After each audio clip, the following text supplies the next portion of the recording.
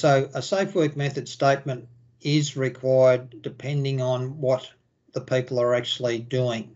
So if a person was working on a switchboard that is energised, well, we'll say has been energised, and the electrician wants to go and work on that switchboard, then they need to undertake a safe work method statement to determine, firstly, what is their activity that they're about to do. So they might be going to install circuit breakers or whatever.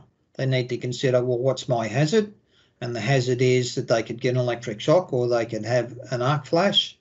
And then they need to consider, well, what is the control? And the control would be, I need to isolate supply at that switchboard.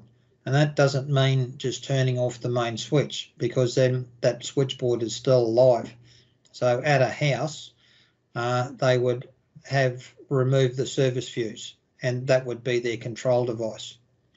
If it is live cabling that's running through a building, then if there is work that is going to occur in and around near that cabling, that needs to be incorporated into whatever activity they may be going to do. They may be installing plaster or pipe work or duct work. So they need to consider, whatever I'm doing, does that pose a risk? Am I likely to damage this cable? Because a cable that's running through a building by itself does not pose a risk to anybody. It's the interaction that they have with that cable and the materials that they use near that cable that ultimately are whether the person is at risk or not. So if they're cutting into it with a saw, then yes, a risk of electric shock or explosion. If they set the cable on fire, because they're using an oxyacetylene to go and braze a copper pipe, for instance, then again, you could get an electric arc flash from that as well.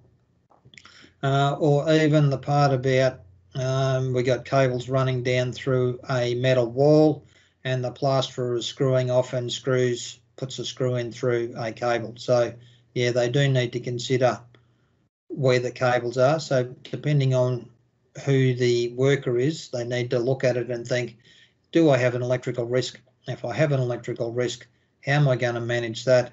So what are my controls going to be so I don't create a risk for myself or others?